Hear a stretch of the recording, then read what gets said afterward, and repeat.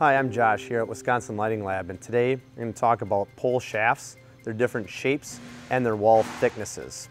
There are a few different styles of pole shafts. You're going to have round, square, round tapered, and square tapered. Now here I have some aluminum examples of the round and square. First we have 4-inch square, 5-inch square, and 6-inch square.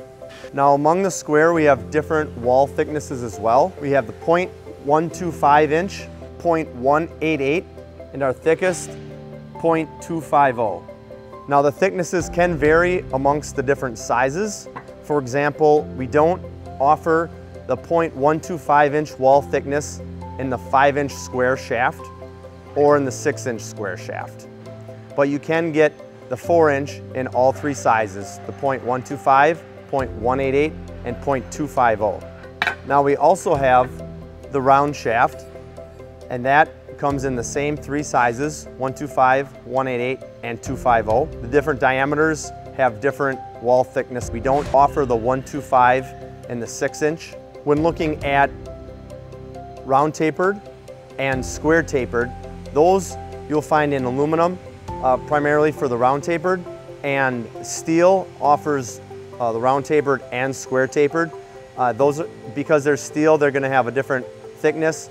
You're going to be looking at either a 7 gauge or an 11 gauge. There are some thicker styles available, especially when you get to the sports poles, the taller poles. They do offer larger thicknesses for the heavier loading. When you're looking at a fiberglass shaft, we do offer a round straight, square straight, and round tapered, and those thicknesses do vary depending on the loading that needs to be met. We have like standard duty, intermediate duty, and heavy duty, so those thicknesses do vary. There is not a set thickness for those poles.